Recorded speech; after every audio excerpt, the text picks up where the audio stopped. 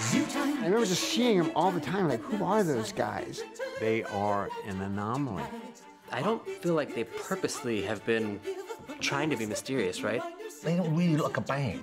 They do just like people who've been sort of let out for a day. What's going on? Oh my God. It's insane, but it's fantastic.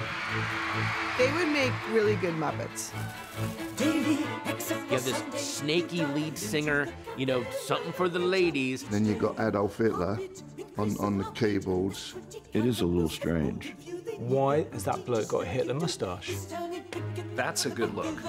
Dean Martin was hanging out, and he would always, like, look at Ron like, what the?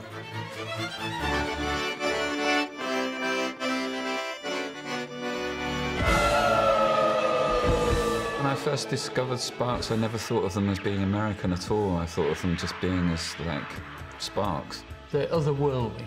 Oh, I always thought Sparks were a British band. They're the best British group ever to come out of America. Just Swiss American. They are a total enigma to me. They are a band who you can look up on Wikipedia and know nothing. Who the fuck are these guys? Ron has a huge snow globe collection. We're like, oh, really? It's quite special and odd. If you try to describe them to people, it's like, what do they sound like? Sparks. The work speaks for itself, so I don't have to know them. All pop music is rearranged Vince Clarke and rearranged Sparks. That's the truth. So we have influenced everyone.